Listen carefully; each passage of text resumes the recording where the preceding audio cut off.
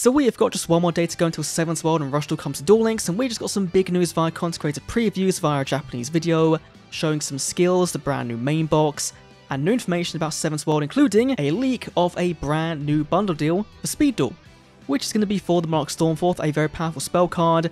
It does seem we're getting some speed content on day one, but that might be it. You know, it might just be a little compensation. We're still going to support Speed Duel, and is this like the message you want to send? I'm not too sure. It's a cool card, but given you've got to open 10 packs in this box to get it, which would have been the Barrier mini box, I can see people just holding off on this one completely, right, until the brand new main box comes out. So in terms of the brand new world, how do you unlock it? Well, you've either got to reach stage 10, or you can go to the shop, go to buy a Rush Duel product, and immediately you can click a button to say, you know what, I want to skip that, unlock Rush Duel. That is really cool. Right, if a new player just wants to dive right into Rush Duel, they can do. If they want to go down the Speed Duel route, unlock Vrain's World and DM World and GX World, they can do that as well. They've kind of got to eventually, but at least it gives them the option, which is what Konami wants, right? But then we have the brand new main box, new 7's Road, and there's some really cool things happening here. First of all, there is 40 less packs in this main box than a normal Speed Duel box, right? Normally you get 180, this one has 140. Secondly, we've got at least 9 URs, but it might be 10. And I say that because we've got 12 SRs, and normally in a main box, we have 11.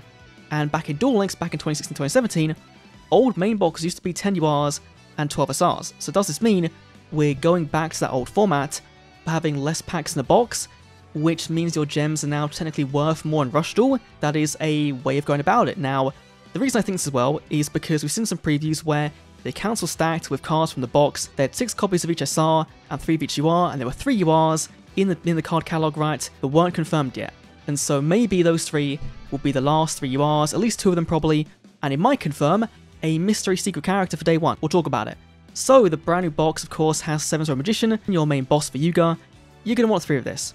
Then we've got Dragias, who is going to be Limit 3 on release, alongside Torna, and alongside the Yamarula. Now, how do I feel about this? I think this is fine. I'd rather they do this day 1, get it up front with right, rather than throw this on us in 3 months' time and then want to say, you know what, here's Dark Revelation, a Limit 3. They clearly are kind of worried about Dragoncaster, and this shows it, right? The 3 best cards in early Rush, and they're all Limit 3, it does make sense. Then we've got Kribot, pay 500, summon one from the graveyard. Gonna be really good in early Rush, but not so great later on. We've got Dragonic Slayer, who will be pretty good day 1, right?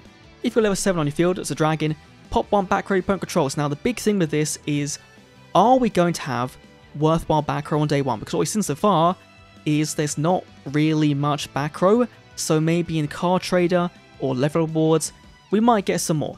Then of course we've got the Prima Katana, your Boss of Romin, and your, of course, Yamarula for Gavin, and then DMG, which kind of feels weird given, of course, the Duel Links DMG, the Speed Duel DMG, is a free card, this one being more necessary, right, for the skill to work. So I'm gonna have to get 3, aren't I? You know, it's gonna be a 3 run of the main box. Then for super rares, there's a lot to like here. First of all, Grave Press Dragon, which I wasn't too fond of, but apparently it's pretty good, right? Send a card from out to graveyard to weaken opponent's monster. That's gonna be fine for the mid-game stages. Then we've got Dragonic Pressure, which is a really fun card. Send 3 dragons from out to graveyard, nuke a monster on the field, then summon a dragon in from a graveyard in defense mode, which is going to be a really big power play, right? You want to time this really well to pop some big monsters, and hope your opponent on their turn doesn't use their 5-card draw to get into their big monsters as well. So this can come really clutch. Probably a 2 of in the deck, right? You don't want to play too many of this, right? Still a very cool card, a very fun card. Then of course is 7's Road Witch, which you want to play with your DM, with your 7's Road. It cheats them out. Very cool. Then we've got Spice, the Elite Noodle Ninja. Now, this is Sabaramen's boss monster, right? Who we know is going to be an NPC, and we now know that there's going to be a skill for this that won't be locked to a certain character, I believe. So that's going to be a really cool thing about Rush Duel, is there's going to be new skills potentially, where multiple characters can play them that aren't really on their archetype. It seems pretty fun, but I think we need more support for this deck for it to really shine. Then we've got Thunder the Thunder. Now, I wasn't too fond of this, right, when I first read it, right? Send a card to weaken opponent's monster. It's not the best stat reduction, right? 300 probably won't make much of a difference, but maybe when you're actually playing this in the duel, this will make sense. Now, if this was a mill from top of your deck, it'd be way better, but I think this is fine. Then there's a very cool card in full Meteor Impact. Now, this won't be that great. It's a bit too situational. You've got to have a 7 high spellcaster on your field when you normal summon this, send it to the graveyard to nuke all monster opponent controls at level 6 or higher, which could be really good, but also could be really bad for you, right? Do Do you want to nuke their monsters, or do you want to keep a body on board for next turn? That's the big kind of question. Then we've got Phantom Bind. This will be a staple. It's one of the only generic battle traps we've seen so far, and I think you're going to want to play this.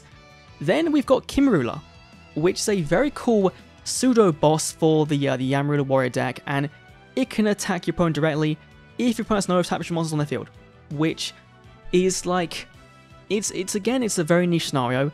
We have got a skill that does work with this to put monsters in defense position, so maybe there's a chance this will work out, but I don't think you can kind of count on this effect going off all that often, so we'll see how it is. Then alongside it, we've got Umegumi, the Ruler Squad, which can reduce defense points on monster. I don't think the effect is that great for level 6, right? I'd rather play your Torna, but given it's limited 3, you can't play alongside Yamrula, so the intention is to play this instead of this, which I guess is fine. Then we've got Folder Blitz. I like this card a lot. Burn your opponent.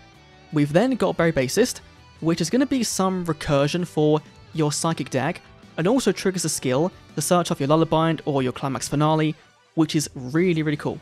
A cool interaction, I like it a lot. And finally for super rares, we've got the Hammer Crush. Send a card from out to graveyard, pop opponent's back row.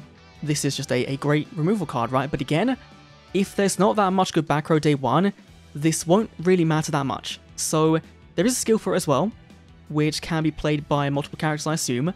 But overall, a fun looking box, right? And of course, we are getting Mystic Dealer in here, right? So it's not structure deck locked, which is really cool. We're getting a draw spell for spellcasters, which this isn't the best card in the world, but it is our only real form of recursion right now. So spellcasters getting some good stuff. We've got Nandes, who is in Cross Duel. We've got Innocent Lancer, who can make himself have Piercing, which I think is good, given that Pierce is an ultra rare and might be in the box, we don't know. And yeah, a Music Performer, Gazelle, some decent 1500 tap on monsters.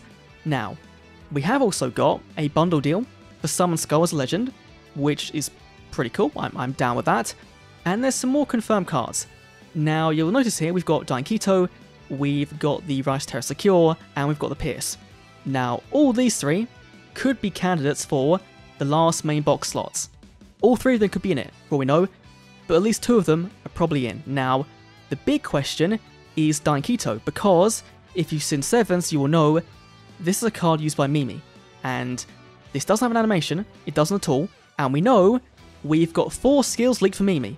So does it make sense for this to come on day 1 and not Mimi? And Mimi's whole thing in the show was being an undercover spy, right, at their school, and so this, it kind of makes sense, right, thematically, for Mimi to be a secret character that they won't tell us about before day 1. So they can say, yeah, we'll have 4 characters on launch, and they're not lying, because the 5th one might be hiding and waiting. So I have to see if that does come true. I hope it does. If not, then I'm going to be a bit baffled if this comes without Mimi, and then Mimi does come in, say, October. But upcoming updates will tell us as well, whenever we get those. Pierce is fine, but if it's a main box you are, then this is the one card you kind of don't want to pull. I think it's not great. Of course, slapping on a drag, yes, can be great. I'd rather just get the Destroy off and have another card in hand rather than this. And Rice Terra Secure is another Aqua, right? So this could be a sign, right? There's no more Aqua support in the box, right? We've not seen any other Aquas. So it would be weird for these 2 to be in the box, but we've seen them as 3 copies in all the previews, so it's a weird situation. We also had some new skills confirmed from my Japanese video. Unfortunately, they released every other video in English, apart from the one that really mattered, and so some of these may not be right.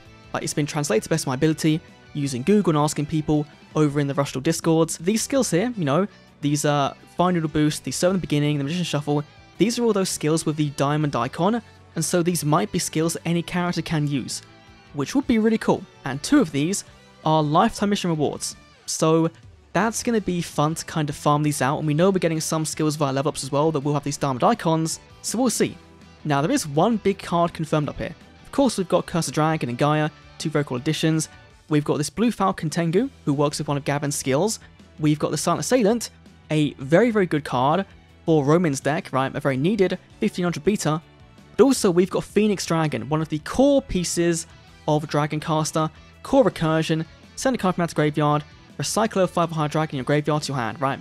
Get back Dragonic Slayer or Dragias.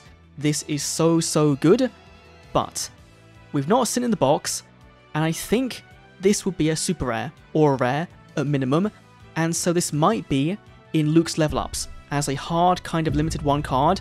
Not limited 1 on the ban list, right, but like limited 1 in terms of how many you can get. That would make sense to me, So we'll have to wait and see, right? I'm not going to go through the skills now, because I want to save them for tomorrow, for when the characters do drop, so we can know the English text and see them in their full context of the card releases. So I'll see you all tomorrow for a bunch of videos on Sevens World. It's going to be hectic, and I'm going to need some sleep. So yeah, I'll see you all in the next Duel Links video tomorrow. See you then.